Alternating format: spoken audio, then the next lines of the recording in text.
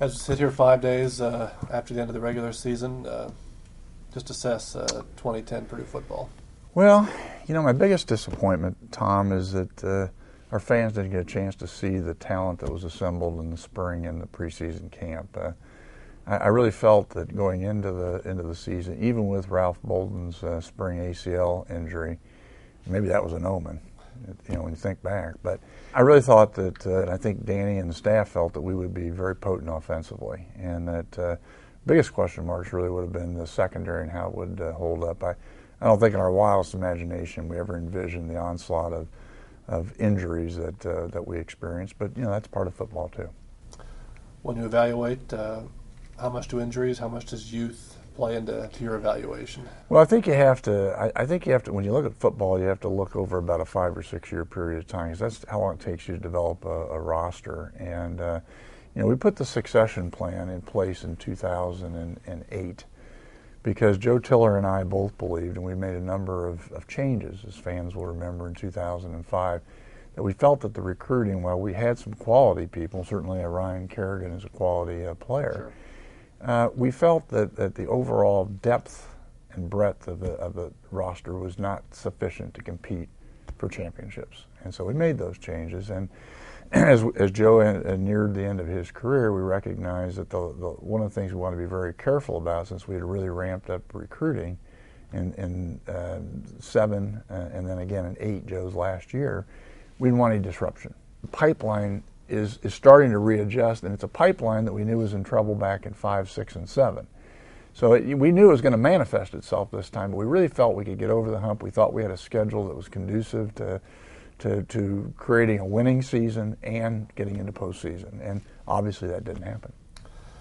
Talk about the improved play, not only stopping the run, but also running the football, some of that predicated with the quarterback situation. But the team became much more physical, which Right. has not been the case the last few years. Well, I think if you look at the defensive side of the ball, the young defensive tackles really improved. Kewan Short was a freshman All-American as a sophomore. He got more consistent.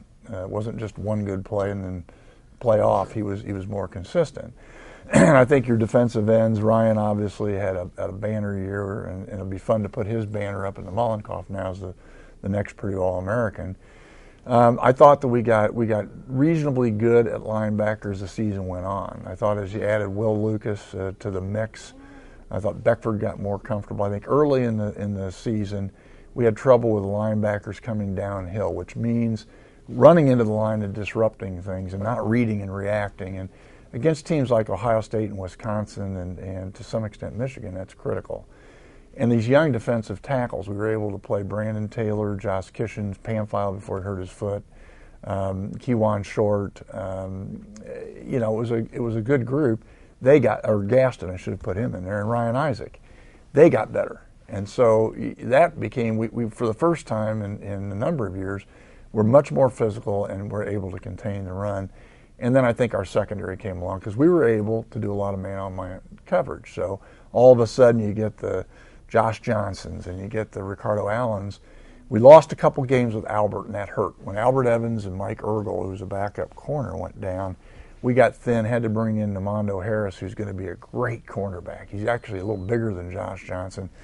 But there was a game, I think it was Michigan, where he was lost, and we got burned a couple of times because he zigged when he should have zagged. But he got much better and played very, very well in the Indiana game. So, the blessing in disguise defensively is a lot of these young guys did materialize, and our worst fears did not materialize.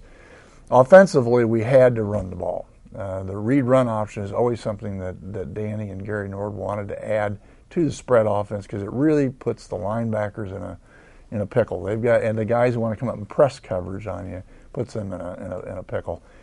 By necessity, we had to do that, probably more than we anticipated. But I've never seen an offense have to reinvent itself almost every week. Now, we had after Robert went down, we had the bye week, and so we get Rob Henry in there, and he's probably the fastest guy on the team, or one of the fastest. They do a phenomenal job getting retooled to play Northwestern, who at that time, when Dan Persa was still healthy, was a top 25 ranked team. And they came back in the fourth quarter, and they made the plays they had to win the game. I thought, man, that's a really good sign. Came home, did what they should have done against Minnesota. I think we ran into Ohio State at the wrong time. I think they were embarrassed by what had happened at Wisconsin. And as Coach Katie said, it's not who you play, it's when you play them.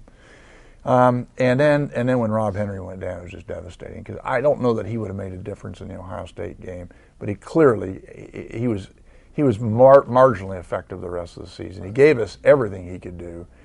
But having said all that, even with all the injuries to Keith Smith and Justin Siller and Ralph Bolden, and you go on, in the last 4 games, 2 of which were against teams that are in the top 10 or tying for the Big Ten championship right now, we had a lead at halftime. They learned we couldn't throw the ball effectively, so the better teams kind of brought the people up in the box. But boy, Michigan State and Indiana are 2 games I think we're going to kick ourselves for not finishing, and that's a danger. When a team starts to learn how to lose, that's a problem, and that's something we're going to have to carry into the off season as we go forward. But on balance, I've never seen again a team has to reinvent itself each week offensively, let alone 3 times within a game. It's almost impossible to do, and I thought they did a great job. Fans saw players running on and off, and were, what are they doing? We had different packages because we knew we were going to try to maximize the strengths. We moved Al Tariq McBurst from running back, where we think he'll be a very capable running back, because we had no big slot receivers. So, again, it was a chess match, and early in each game we were more effective. As the game went on, people figured out what you were doing, and they made their adjustments. And everybody said, why didn't we make adjustments? Well, we adjusted what we could. Right.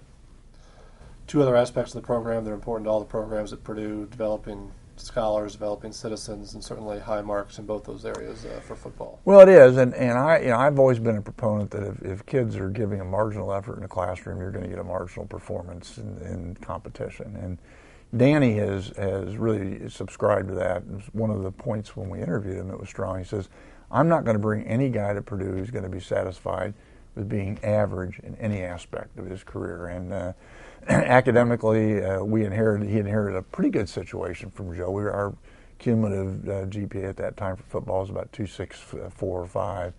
He's pushed it up over 2.85, and in fact, it may be closer to 2.9, which is very, very close to the all-male average on this campus. And he's not done. I mean, his objective is to try to drive the system towards a 3.0.